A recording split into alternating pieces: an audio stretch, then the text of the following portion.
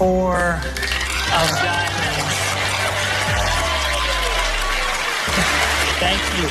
But I said that this was a trick not for the eyes, but for the mind. You see, there is no deck of cards. This is completely for I was doing a show recently and somebody says right in the middle of the show, hey, when you're done with that trick, can you do a trick for this guy? And I thought, it's a weird thing to say because I'm doing magic for everybody. And he said, no, you don't understand. This gentleman's blind. And I thought, whoa, that's really heavy, right? Because everything that I do, everything magicians do is for the eyes. It's visual. But if he can't see, I have to fool his mind. So right on the spot, I thought of something and I did it, and I'm going to show that to you right now. So can I use you for this? Do you mind? Yes. All right, so assuming that you weren't able to see, I couldn't say pick a card because you wouldn't be able to see which one you picked.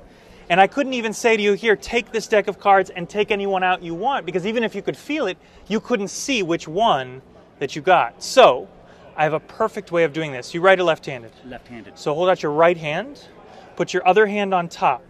You have 52 possibilities between your hands. In a moment, I want you to think of one. Not yet. I want you to do it like this. First, think of the number. You got a number? Yes. And then think of the suit.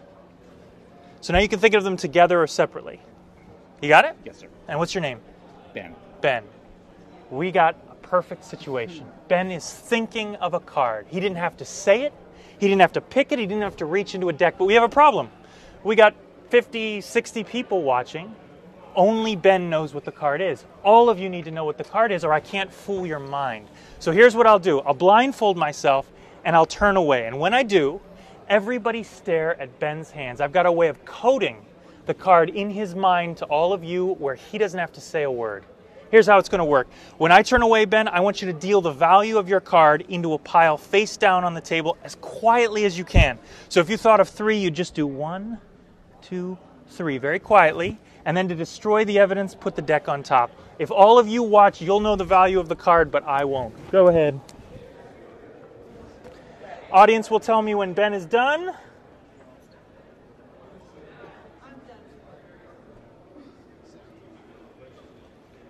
Ben's done. All right. All of you know the value of the card, but you need to know the suit. So Ben, pick up the cards. I'll turn away again. If you're thinking of clubs, deal 1 card face down, deck on top. If you're thinking of hearts, deal 2, deck on top. Spades would be 3, diamonds would be 4. Audience will tell me when he's done.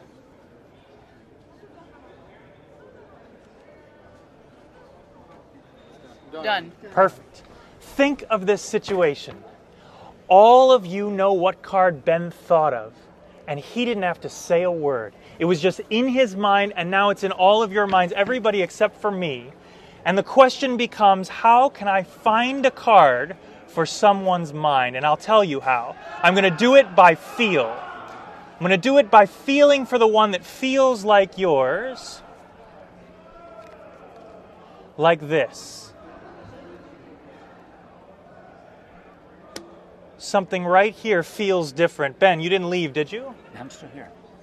In a loud, clear voice, yes or no, did you think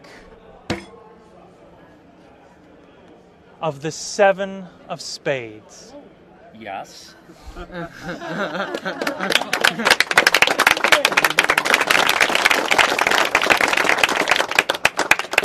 Is this the 7 of spades?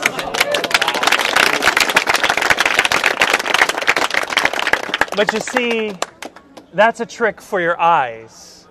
And this is a trick for your mind. There is no 7 of spades. Truly no 7 of spades. Take a look at the cards. You can take a look. Look through them. Yeah, take a look. I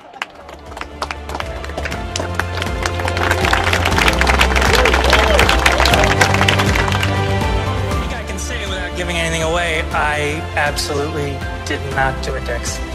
You did not do a deck switch? Well, then I do know what you did do then. I think you fooled us. That was the way you did it. If you didn't